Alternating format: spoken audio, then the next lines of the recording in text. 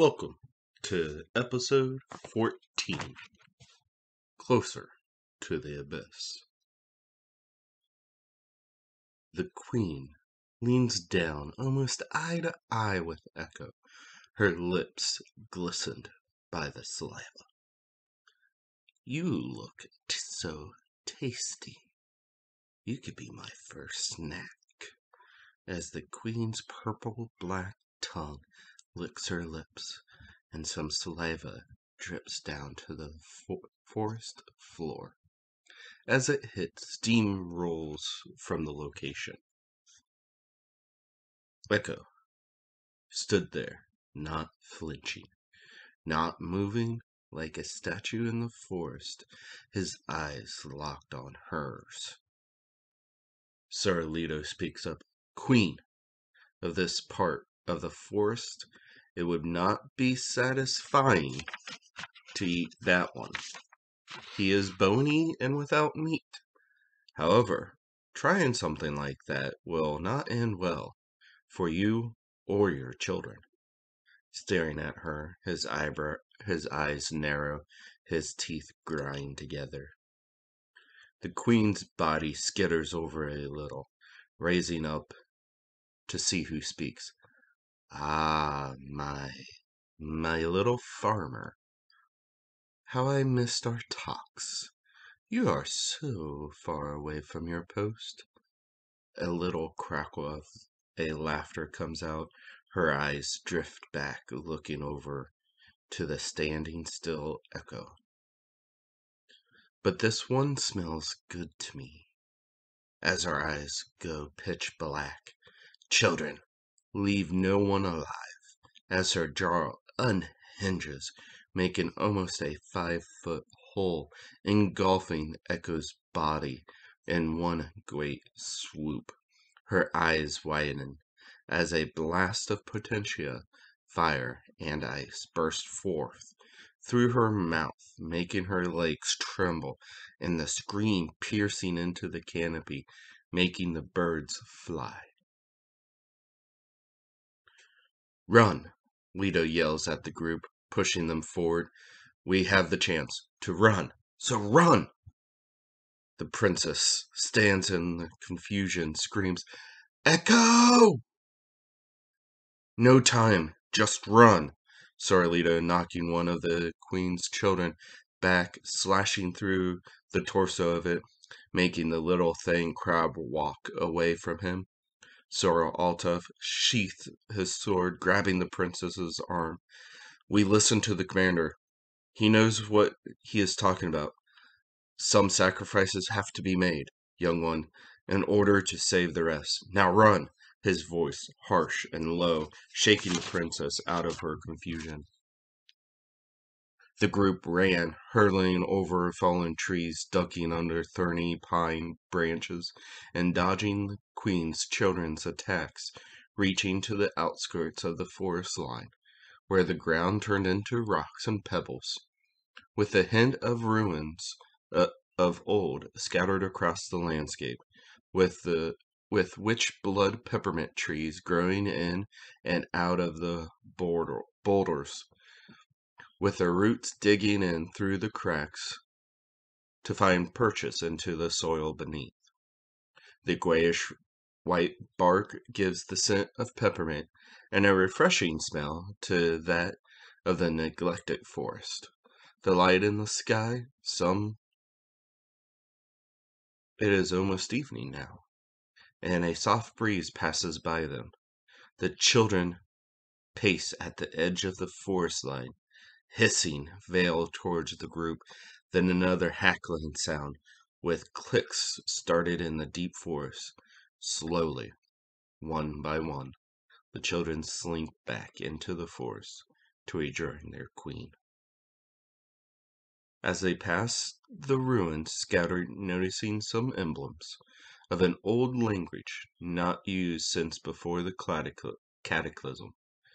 Love runs her hand, half covered with blood from hers and from the Queen's children, over one of the stones, revealing more of the ruins and symbols almost like she is tracing a familiar symbol. Chalice slowly and watches her, slowing down, but just to take in notes for a later time to talk to her about this. This group starts weaving through the landscape, covering more ground and heading upward, causing some of them to breathe heavier. Princess leans on Sir Alto's arm. That's the first time I've seen someone die in front of me. How do I handle it? Tears slowly stream down her cheek.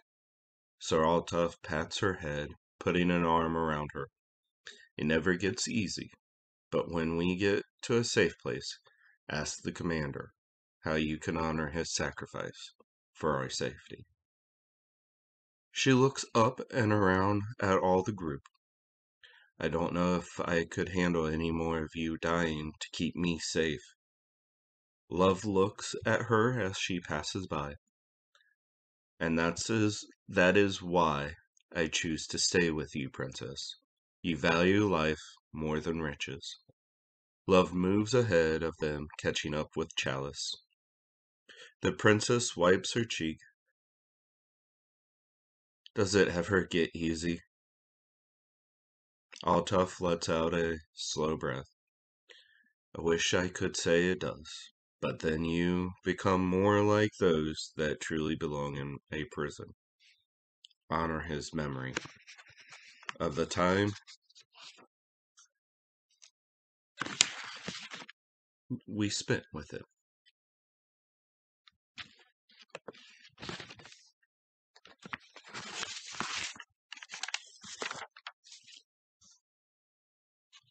That is the only way to survive those who die around you.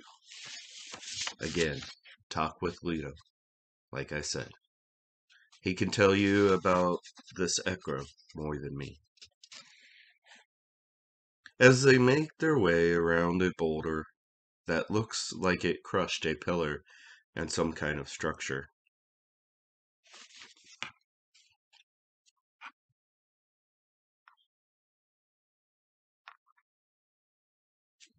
a familiar voice rings out at the entrance to a cave. Here, this is will be a good this will be a good spot and a decent resting area. Echo's voice was graceful and peaceful. As Leto reaches the spot, like old times, right, Echo? Like old times. Glad you are on our side. Tapping him on his shoulder. Love, Chalice, and the wannabe noble. Just look at him as they enter. As the princess sees Echo is standing in the entrance and not in the belly of the queen, she rears back with her right hand. A swift motion, her hand finds purchase upon his cheek. Never scare us again like that. We thought you were dead. As she storms into the cave, not looking at anyone else, Echo, shocked and perplexed, stands watching her walk into the cave. Sir Altaf looks at him. I think she is right on one part. Don't scare her. Her slap hurts. As he walks by with a little chuckle, shaking his head, I heard of your kind on the battlefield. I am glad you are on our side. Still rubbing his cheek. What in the silver moon did I do? The party finds himself inside a small but roomy cave. As the scream of the queen finally dies down in the east, the smell of Leto's witch blood peppermint tea fills the air of the cave, and the fire crackling against their ears. The low light shows that this cave was carved not by nature but by hand, with symbols of an ancient language upon the ceiling.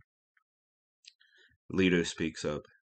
We will stay the night in this hollow cave. We will be safe for the time being. And so there is no surprises We will wait here till another joins us. One that might make some of you uncomfortable, but we need her. Princess looks at Echo with piercing heat, then turns to Chalice, who is sitting by her drinking a cup of tea. Somebody could have told me that was some kind of trick and he was still alive. Chalice looks over her cup. Infatuated with this